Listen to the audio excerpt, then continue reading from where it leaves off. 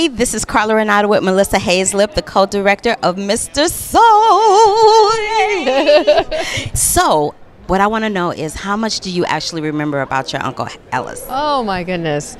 He was really just so inspiring to me, and because he was in the arts and he had this sort of magic aura about him, that really sort of created a spark in me, and I saw how he lifted up the arts and worked with all these interesting people, and it really made me want to go into the arts. So that's really my biggest, greatest memory of him. I'm so proud of you. How surreal is it for you to be here at the AFI Docs Festival after having worked at the desk?